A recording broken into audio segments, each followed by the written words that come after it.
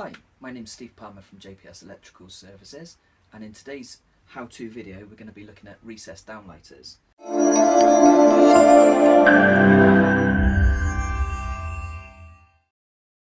There are typically two types of recessed downlighter that you'll find. One type uses a 12 volt transformer, low voltage, and then you've got your mains voltage, which is 230, 240 volt. Now the reason I've got these units laid out here are because there are different types of fixing that keep the bulb in place, which some may catch you out.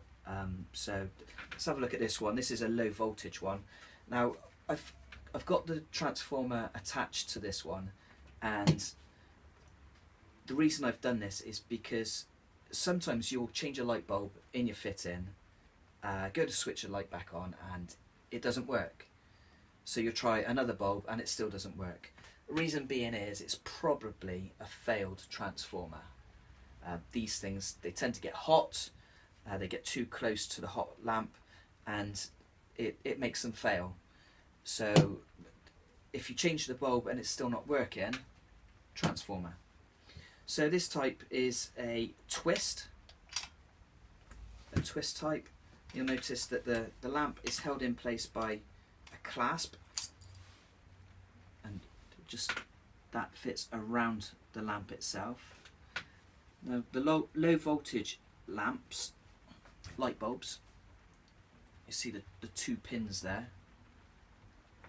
All they do is they line up with that one there, give them a push, new fittings, so this one's a bit tight,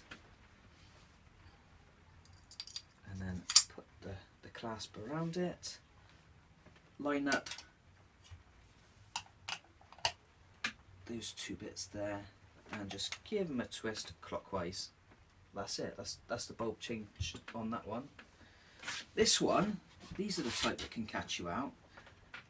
This will normally be found in a bathroom above a shower head normally. You may find that you have to pop it out of the ceiling very slightly, and all you do is just twist anti-clockwise. Again, you can see the clasp, same 2-pin lamp holder, and then just to put it back in, twist it anti-clockwise. Twist it clockwise, anti-clockwise to undo it, clockwise to do it up. One thing you will notice on this one, I said that these are used in bathrooms, there's a rubber seal all the way along here, and a rubber seal that sits along the top there as well, and that's so that it achieves its IP rating. It doesn't let moisture penetrate the unit. Word of warning, these prongs are absolutely lethal. If you put your finger like that and let it go, it's gonna hurt. Okay, so please do be careful when you work with these things. If you do actually have to take it out of the ceiling, they bite really badly.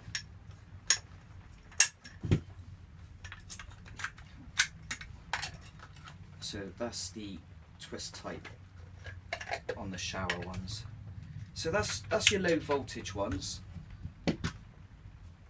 They use the pins that just line up and push into place. If you are replacing a light, I advise take a standard one out, put an LED one in. They last longer, they use less energy, and it's going to save you money. So that's your low voltage ones. Your mains voltage, here's another shower one. You've got the rubber seal on the top there. This one's actually held in place by a spring clip. And what you'll notice is those two bits there, you just get your fingers and pinch. That enables it to drop out of the holder and release the light bulb. These are a twist type.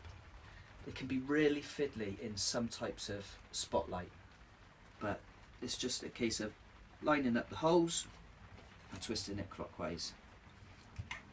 Pushing it in. Oh, sorry, I said again that this one's used in the bathroom. There's a second rubber seal inside there, so once that's in place, no moisture can get inside the unit. So that's pushed into place. Pinch together, there we go. It's going nowhere. This type we've just seen on the low voltage ones, just a twist. Ouch, see, there we go, bites. And finally, the last type of the most commonly found fixings for these lamp holders is just a twist.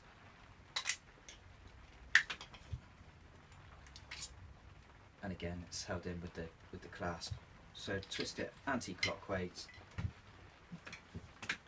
and then to install the lamp into the lamp holder, just line up those holes there, and then just twist it clockwise. So I hope that's been of some use to you. It is a simple job, providing you know what to do. Oh, hi. I hope you enjoyed that video. I hope you found something useful. Please do remember, if you're not confident or competent working with electrics, please call your local electrician. There are more videos to follow, so please take a look.